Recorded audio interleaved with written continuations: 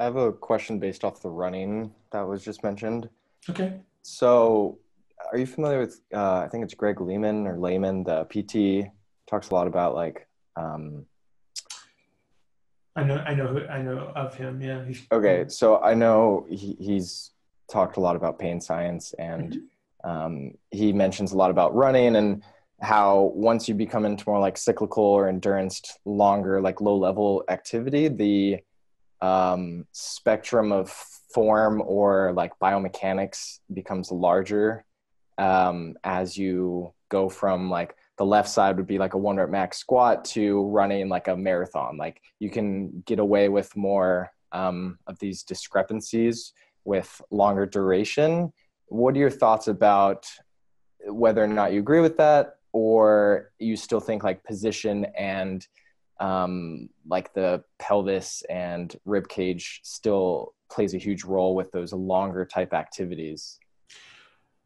Well, you still have to manage position and internal forces. I mean, you have external forces, you have internal forces. And then the question then becomes is what type of structure do you bring to the table? So there's certain people that make good runners. They tend to be a little bit more linear in structure. They tend to be more built like a piston versus, I would never take somebody that's built like a linebacker and expect them to become a good distance runner. So I wonder if there's an element of self-selection there. When I get good at it, it just turns out that structurally I'm okay with that.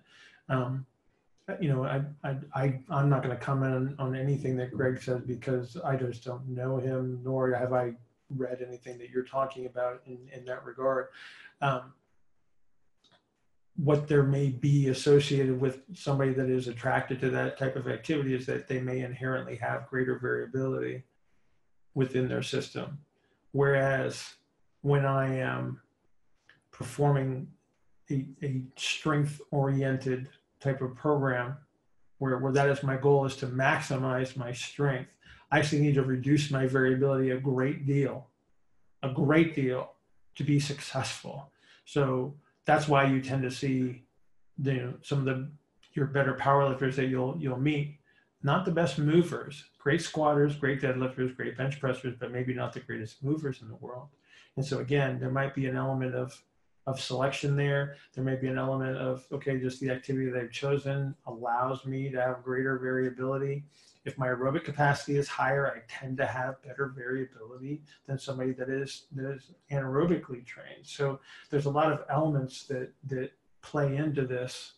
But again, I don't want to counter anything that Greg has said. And it might be his experience, and that's what he's talking about. So again, I don't have like a research at the tip of my tongue that would support any of that. But again, just looking at the elements of and influences of training, how the nervous system behaves under certain circumstances, that may be the case that allows that to happen.